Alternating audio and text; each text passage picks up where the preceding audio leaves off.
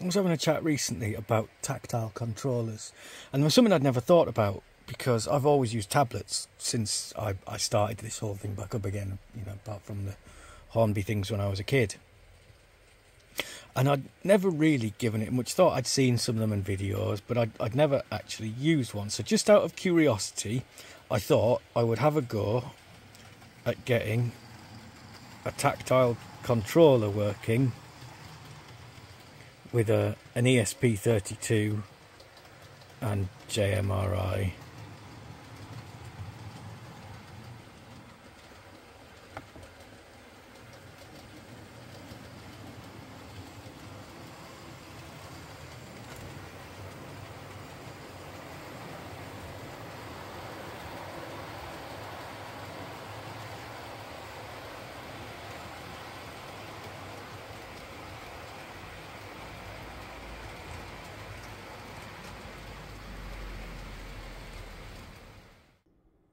And in order to achieve physical control of a train through JMRI and an ESP32, what I need, of course, are some physical controllers.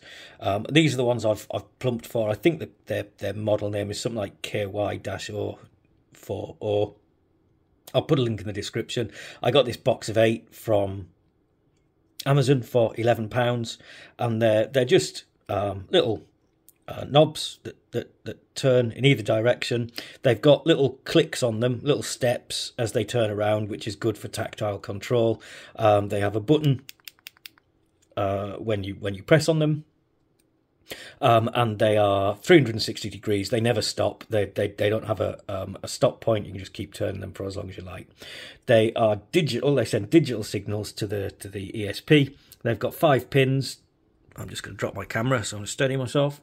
They've got these 5 pins, ground and voltage, obviously. One for the button press, and then another 2 digital pins that are based on kind of rotors inside this that just take a couple of lines of code in the ESP32 script to determine whether the dial is being turned and the direction it's being turned in as well. And they go through a like a thin piece of ply, like those old SPDT switches I used to use for points on my last layout. They just go through, drill a hole in a thin piece of wood, shove them through, and then they've got those little nuts and bolt things to fasten them in. And last of all, they come with these little caps that give you a smartish little dial on the top. Amongst its myriad of remote access servers, JMRI has this Throttle server, which is really specifically designed for remote control of locos that are in the JMRI roster from remote devices. And with the ESP32 having lots of spare pins and Wi-Fi on board, I thought that was probably the most suitable device to try and do this thing on. The rather basic box, it's effectively just a plank of 3mm hardboard with some of those knobs drilled into it, and then lots of cables coming out and into the Arduino. And the idea of it is really that I've run out of knobs. When I've had the next delivery, this will have 6 knobs on it. And therefore control 3 throttles, so each column of two knobs would be a throttle. The top one you twist around, and that will choose you which train from the roster you want to drive. And once you decide on that, then this one goes forwards, slows down, and if the train is stopped, seeing as this has timed itself so well, if the train is stopped, these knobs have button presses. So if I press the button in while it's stopped, oh, that didn't work very well, it kind of stopped. It won't let it do it if it hasn't stopped. Let's have one more go, press it in. There we go. So, yeah, when the throttle's on 0, slow it down to 0, press the button in, and off it'll go in the other direction.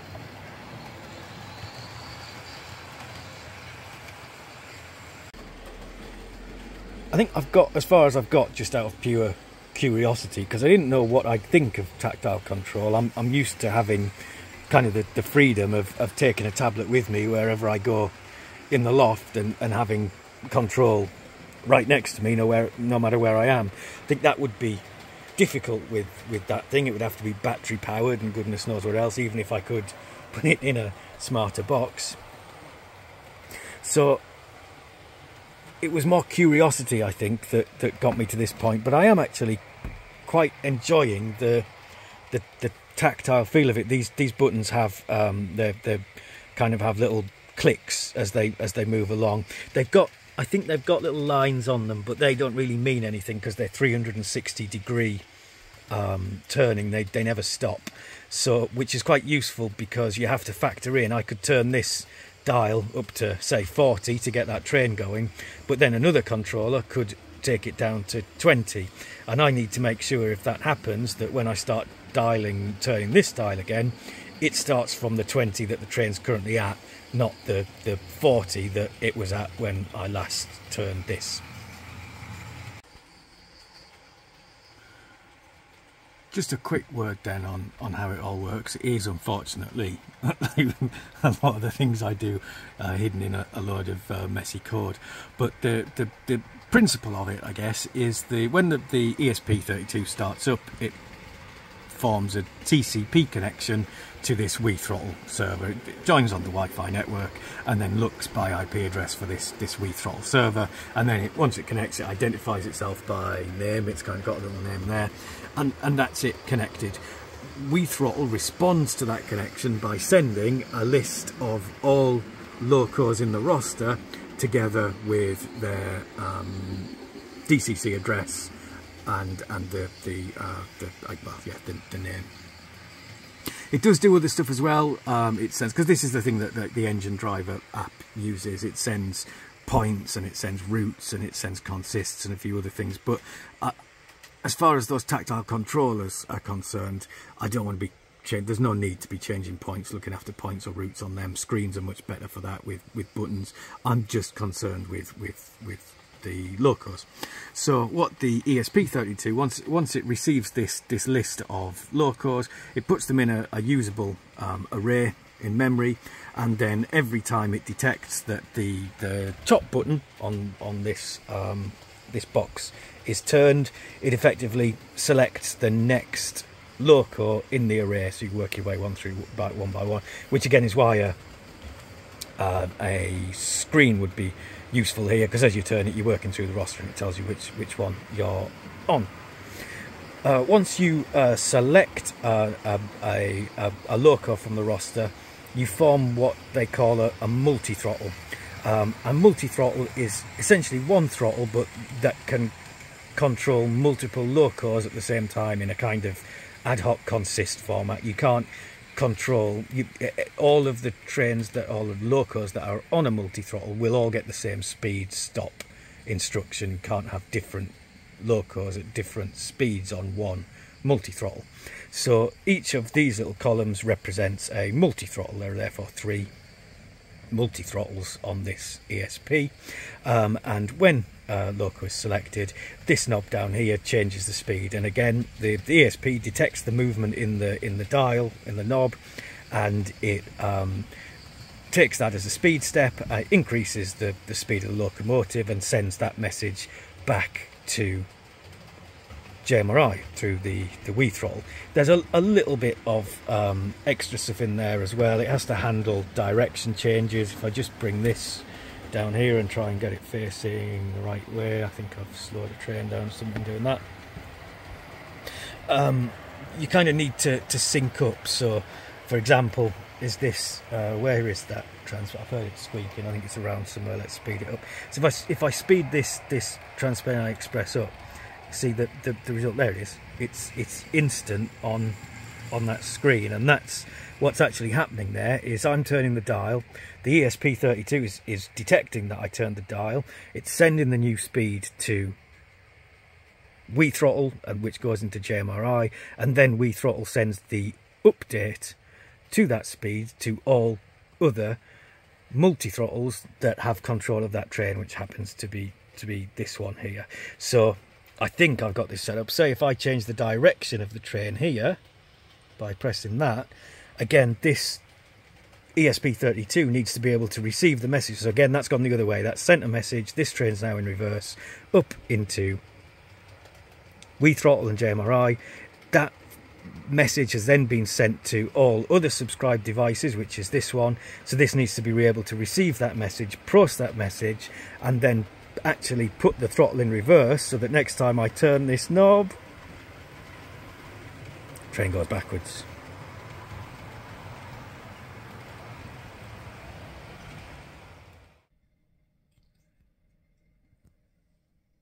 I've had a little bit of a redesign and a rethink.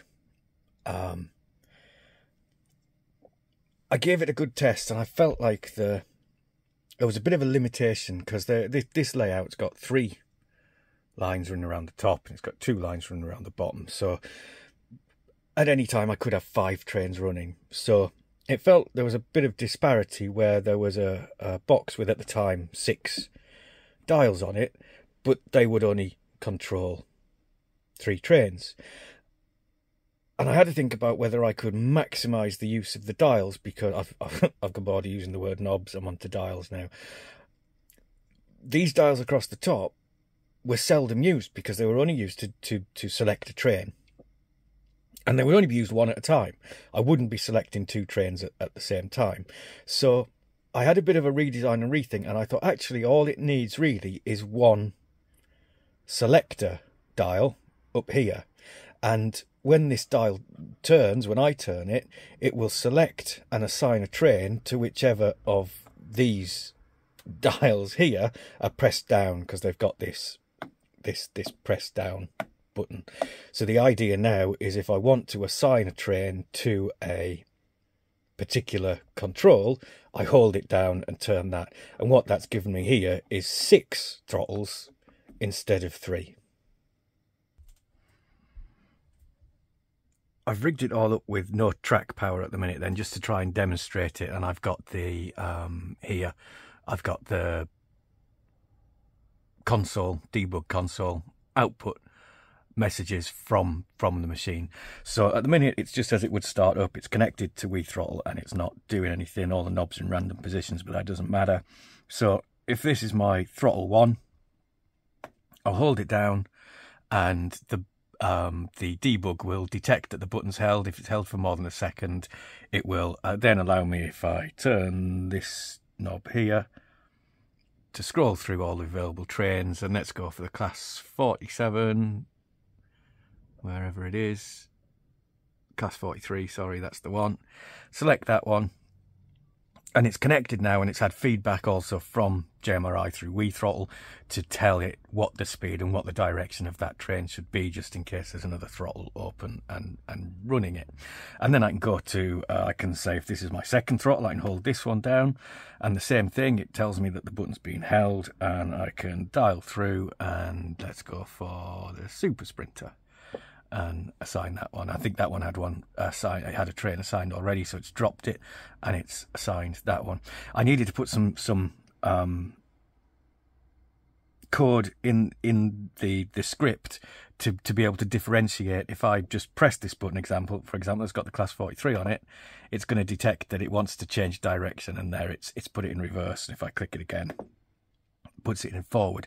But it needs to differentiate that between, if I hold this button down for more than a second, there it detects that the button's been held, and I can, if I then don't move it and release it, it will just release the class 43 that it had, and leave the throttle unassigned. I currently have the class 43 running around on this dial now. Then there it is down there, and so I'm going to move it up to the top deck, hopefully. So first thing I need to do is set all these points. It's going to come around that way, and that's clear. It's the only train running, so I don't need to worry about it. Then it's going to come around the incline, go in there, and I'm getting much better with double slips now. That's that one that needs setting, and let's be really adventurous and move it straight to the inside as well. So that should be all the points set for it to get onto this inside line here. So I'm going to try and control its speed now just with the dial as it comes around. So I've also got this debug stuff running here. can see it's currently running at whatever it is, about 25. So I'm going to slow it down. Again, just using this dial. I do like the tactile feel of it, I have to admit. And I don't have to look at it as well. When I'm working with a tablet and I'm looking at I'm controlling the speed on a tablet, I have to look at the screen so I know where I've set the thing to, because there's nothing tactile. But with this thing, I can just keep as it goes down the back there, keep my finger on this dial, and I don't have to be looking at it because I can feel what I'm doing. So as it comes up to join the upper deck here, if I've set the points right, just slow it down a little bit because it's going to go over a load of point work.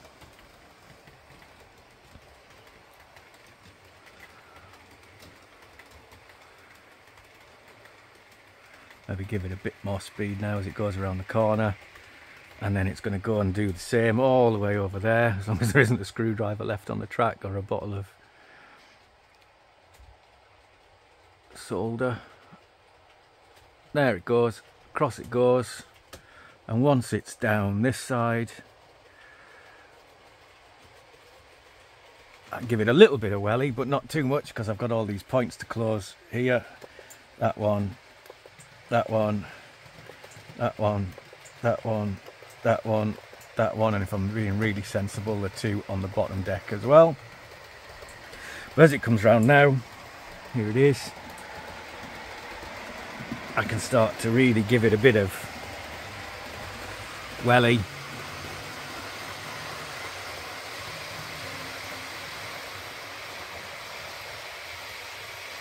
Without looking at the dial.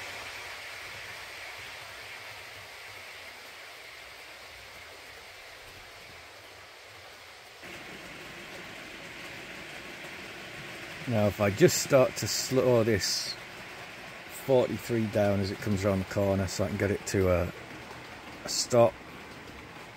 I've actually put a stop button on these as well, so if I press that as it's coming by, it'll stop it. I thought sometimes if I really need it stopped quickly, turning a dial for ages to get it to stop isn't a good idea, so I've got a stop button on these now so that they will stop instantly. Now I kind of rationalised in my head that this thing, it really doesn't need to worry about points and routes and all that kind of stuff, because they're managed elsewhere by devices that are more suitable to the job. But the one thing I haven't thought about yet with this, if it's really going to be useful, are function buttons. Because although I very rarely use function buttons, I do quite like headlights, and therefore if a train starts and it doesn't have its headlights on, I want a way of passing that function instruction to the train without having to resort to a tablet or to a Windows app. So I have an idea for adding functions to it. I think it'll work quite well. This is the maximum number of knobs I can get attached to the ESP now.